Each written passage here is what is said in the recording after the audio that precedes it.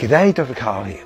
Imagine an avalanche that shifted twice the volume of Mt Everest. Oh wow, what devastation. One of these actually happened in 1929 and nobody noticed because it was undersea. It happened at the Grand Banks of Newfoundland. The avalanche ran 800 kilometres out to sea and created a tsunami that killed people and wiped out every single one of the telecommunication cables between North America and Europe. And they're still happening now. These things are so weird. Sometimes when they run across the ocean floor, there can be a range of 100 kilometres where they just float above the ocean floor and don't leave a single mark. We've now discovered that there are about 9,000 canyons on the ocean floor, thousands of kilometres long, kilometres deep, that have been carved out by these ocean avalanches. About 3% of all of our telecom cables travel across these canyons and can get ripped apart by these recently discovered underwater avalanches.